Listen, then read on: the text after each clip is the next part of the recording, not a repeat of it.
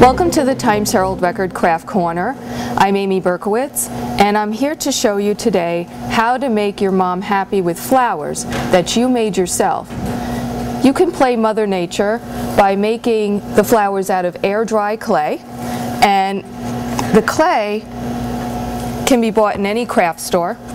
You take floral wire like this, and the way that you make different heights of the flower is to bend it in certain ways. So if you want to make a short flower, you would bend it in half completely, like this.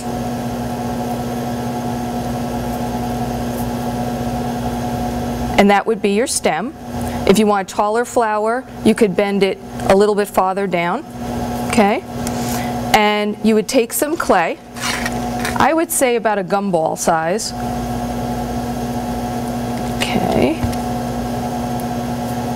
And if you need to make it a little more pliable, you would just take a little bit of water on your finger and mash it up a bit. And the first thing you're going to do is make the bud. I'm going to take the narrowest point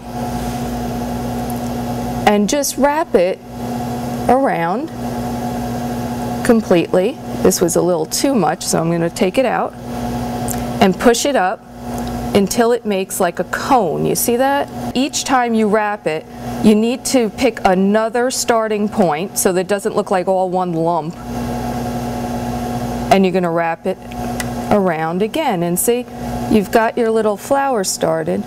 So now I've got one, the magic of video, I've got one done, and I let it dry overnight, which is what you need so that it's hard to the touch. And I like red, and so does my mom, so I'm going to choose red.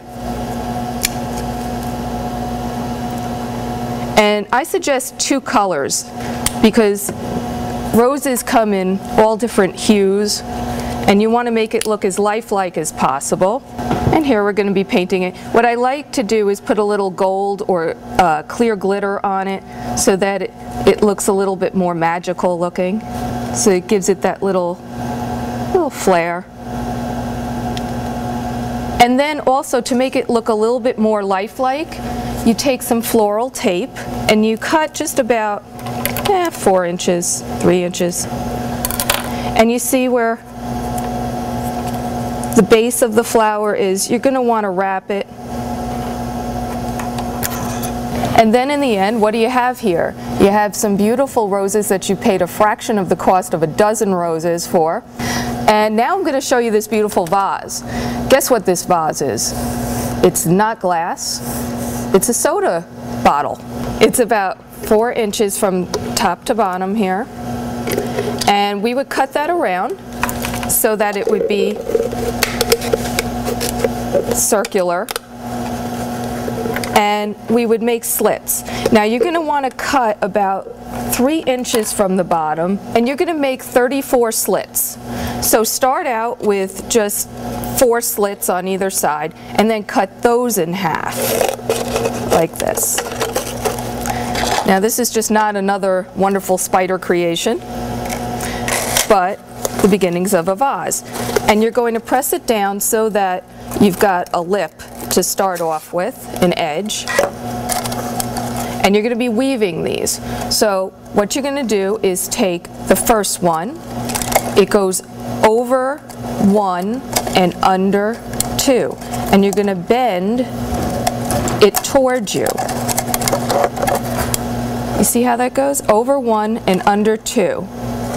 And then you're going to create another bend, and it's going to go under 1 and over 2. And then you're going to alternate, and it's going to be over 1